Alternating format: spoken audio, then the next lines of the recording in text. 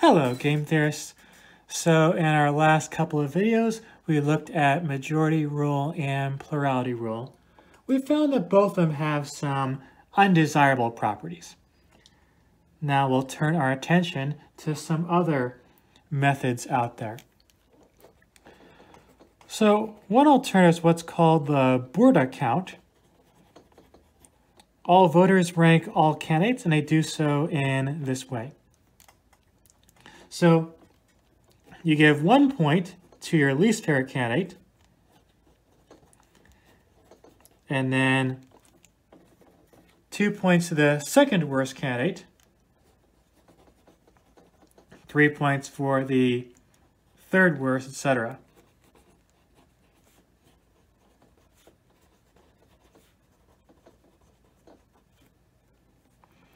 All the way up to you have n candidates total, so they get n points.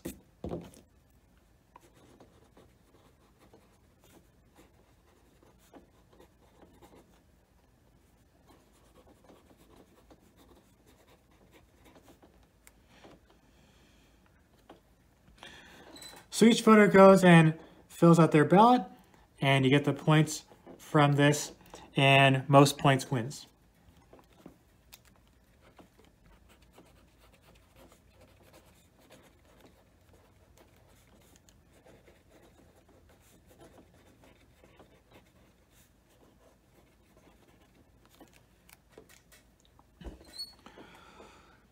So this system is also imperfect. The problem here is that we're once again going to violate that condition of independence of irrelevant alternatives. So again, that's where if you prefer A over B, if it's just A and B, you should still prefer A over B if it's a choice between A, B, and C. Adding C should not flip your preferences. So how can this arise from the Borda count? Well, if you take out one of these candidates here, that's going to change everybody's scores. And that can even reverse the outcome of an election.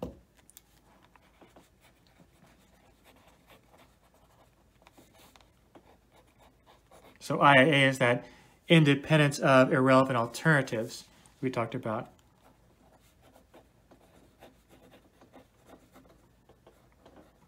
So here's an example to show you how that can happen.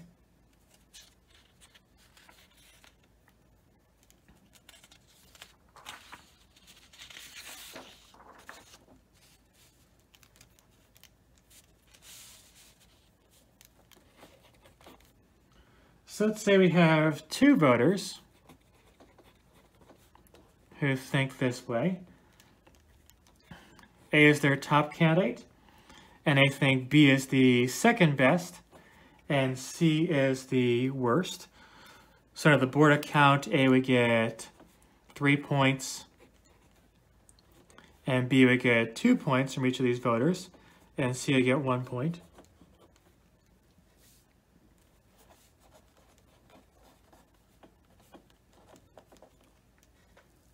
Now you have another two voters who think B is the best, so they're giving B 3 points each. And these guys think that C is the second best, so C is getting 2 points from each of these two voters. They believe A is the worst, so A is getting 1 point each from these two voters.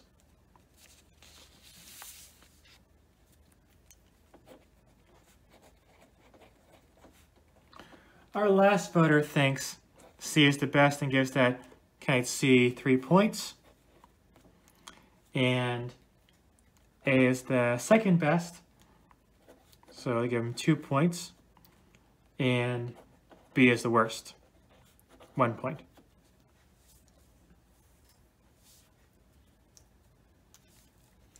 All right, so let's find each candidate's Borda count.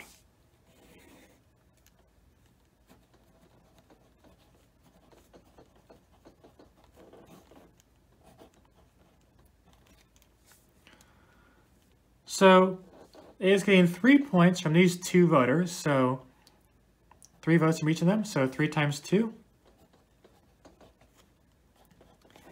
And these two voters give A 1 point each, so 2 times 1.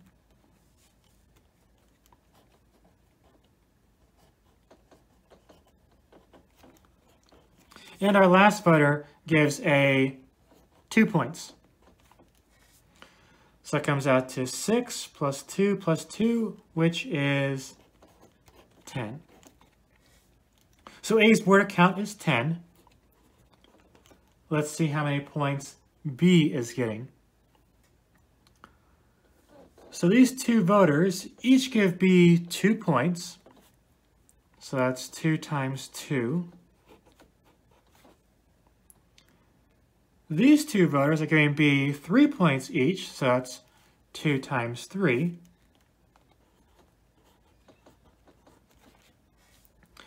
Our last voter gives B 1 point. So we have 4 plus 6 plus 1, which is 11.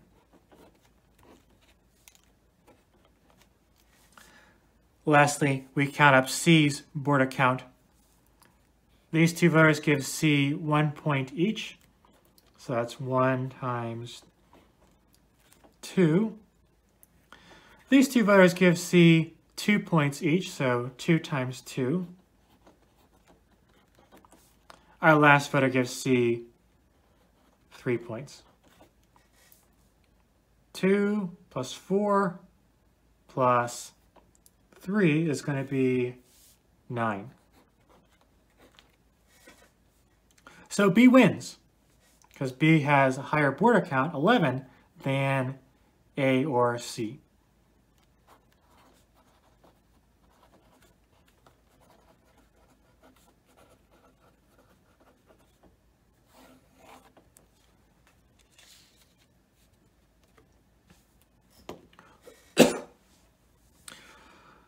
So that's the outcome of their Borda count. Now I have to show how this violates independence of irrelevant alternatives. So imagine what would happen here if C were to drop out. So it's just A and B now.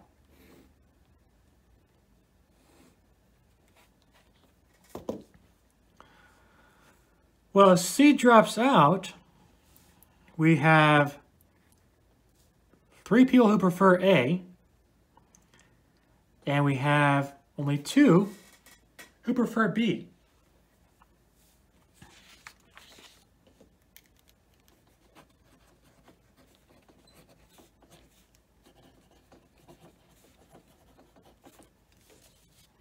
So now it's a two-way race. So we have these 2 voters.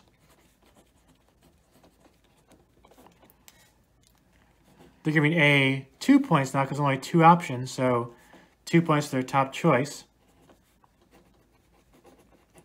And B gets 1 point, because again, only 2 options, so worst candidate gets 1 point, next one gets 2 points.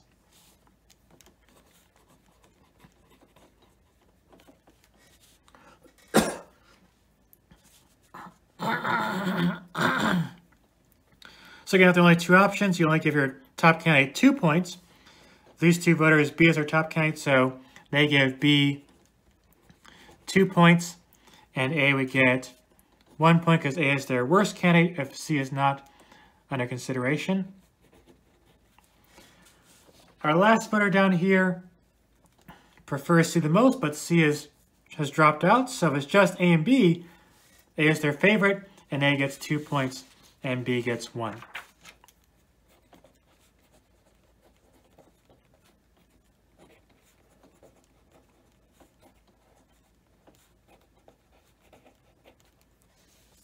So these 2 pairs of voters have opposite preferences, so they cancel out.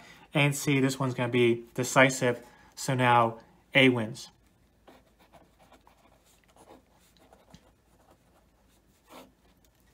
So that's a violation of independence of irrelevant alternatives. If it's just A against B, A prevails. But if it's A, B, and C, then B is suddenly better than A. So that's not right. So the Borda count also has flaws.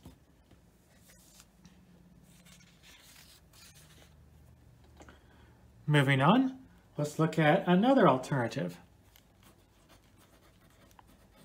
This one is called range voting. So to motivate range voting, you can think about not just who is your favorite candidate, but also try to capture how strongly do you prefer that candidate. So you think A is only a little bit better than B, or do you think A is way, way, way better than B? That could have some implications for society's welfare. If 51% of voters think A is a little bit better than B, but the other 49% would much prefer B, then society might be happy overall with B, even though B is only getting 49%.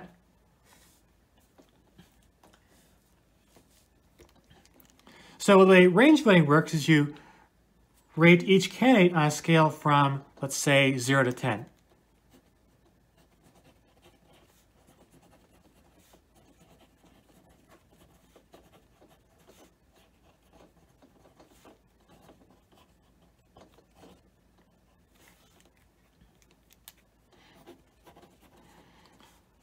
So you got how many points they get, and the highest score wins.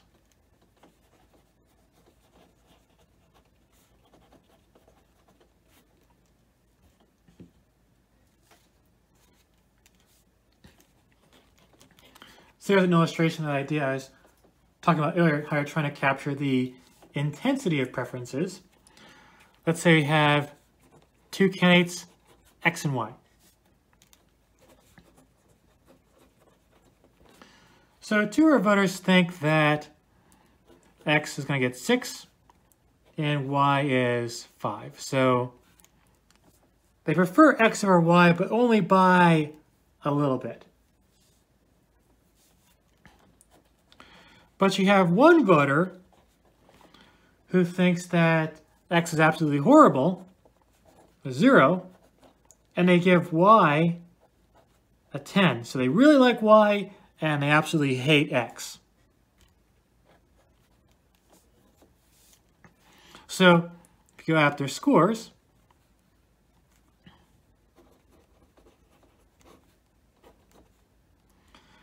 X is going to get 6 from each of these two voters, so 6 times 2. And this person who hates X gives them 0, so the total is 12 for X. So these voters each give Y 5, and there are 2 of them, so 5 times 2. The other voter gives Y a 10, so we have 5 times 2 is 10, 10 plus 10 is 20. So Y wins.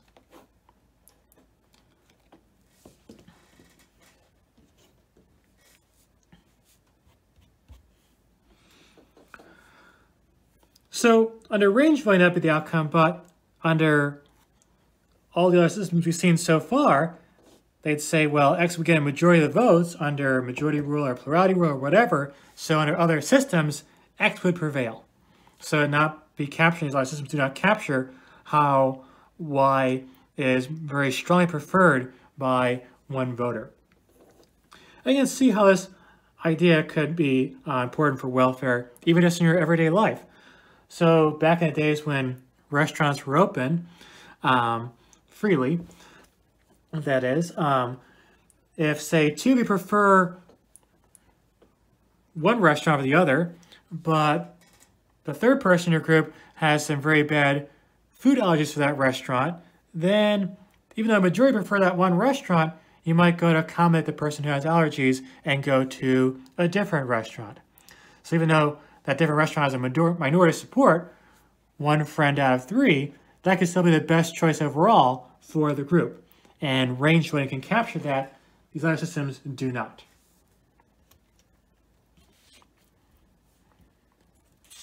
So, lest we think that range voting is perfect, there's a problem with range voting too. You may have seen a pattern here. We look at some new system and it always has some flaw. The problem with range voting is that you're going to have strategic voting. People will not vote according to their true preferences. We said that could be an issue earlier when we talked about plurality rule.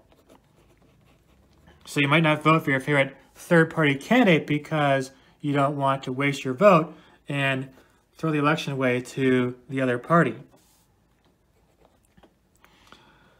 So in this example here, if everyone votes sincerely, then Y is going to win. That's going to be the right outcome for our society overall. The problem, though, is that people will probably not vote according to their true preferences. So if you think X is a little bit better than Y, if you vote in this way, you have very little influence over the outcome. So these two voters were probably going to vote instead. They're probably going to give X 10 points and Y 0 in order to maximize their influence.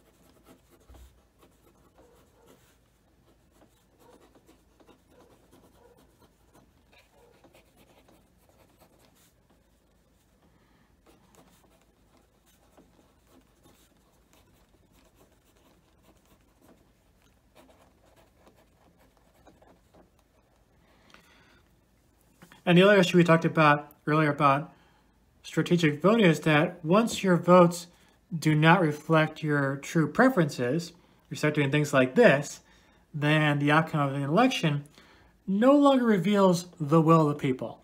So we're not really assured the election winner really is the best choice for society.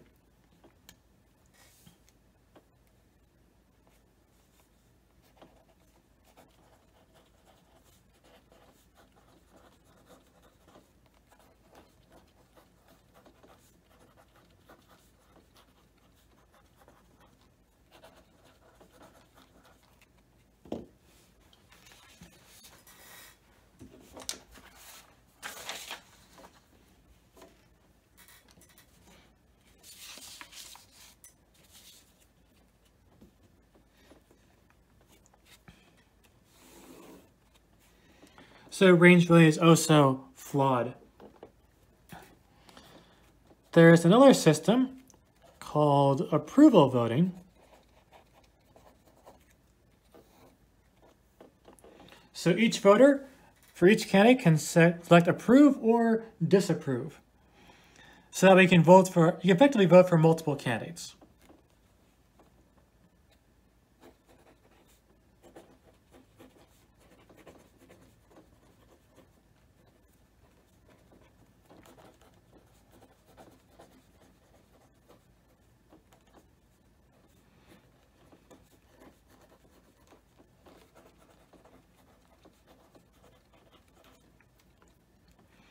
So one thing that's nice about that is that if you like some third-party candidate, you can still support them and also still support your preferred major party candidate.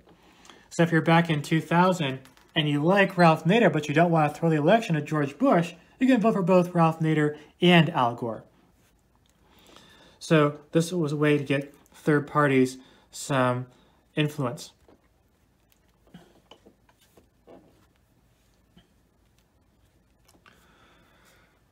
And the candidate with the most approvals will win.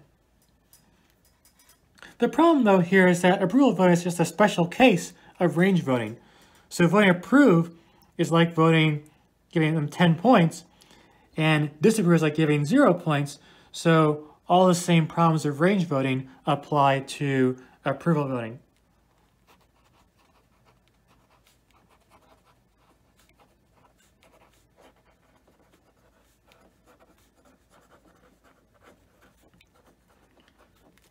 So you still get strategic voting, and when you have strategic voting, then the overall outcome might or might not be the will of the people, so you don't have that assurance.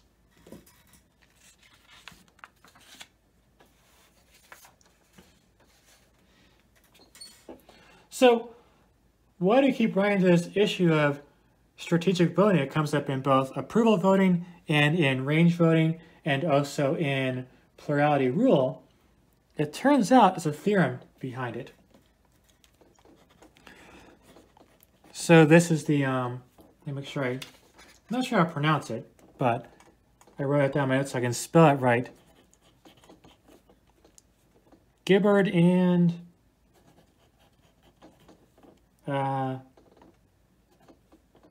somebody else.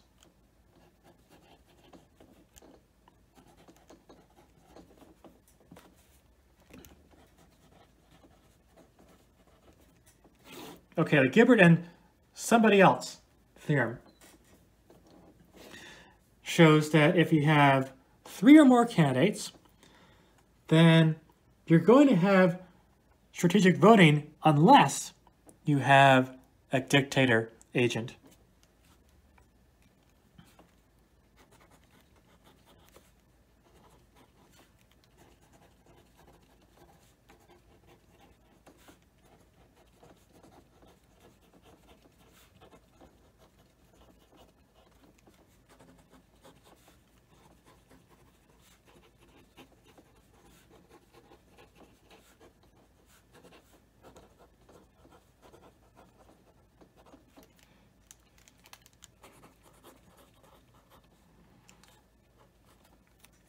We learned about dictator agents back in part 1, where we had Arrow's impossibility theorem. Now, I'm not going to interpret that as saying, just give up, you're not going to find a good system. Remember, the dictator agent we saw in Arrow's impossibility theorem, and something we see here, does not have all the horrible things to think about when you think about dictators. Remember we said dictators and examples were things like Joe Manchin in the Senate. So the way Joe Manchin votes and the way the Senate as a whole votes are pretty much always the same. Or in the Electoral College, Pennsylvania is a dictator agent. Whoever wins Pennsylvania wins the election. But if you think about Pennsylvania swing voters or about Joe Manchin, you don't see him doing things that you associate with dictators like locking up their enemies in prison or suppressing free speech of their political opponents. You don't see moderate swing voters in Pennsylvania doing that. So a dictator agent in democracy might actually not be the worst thing in the world. So I do not interpret this theorem to mean give up, you'll never find a good system. It just means you gotta be aware that a lot of systems will tend to generate strategy in voting. So well, I've been kept saying don't give up and find a good system. That's because in our next segment, we'll find a system that has a lot of good properties. So be sure to tune in for that.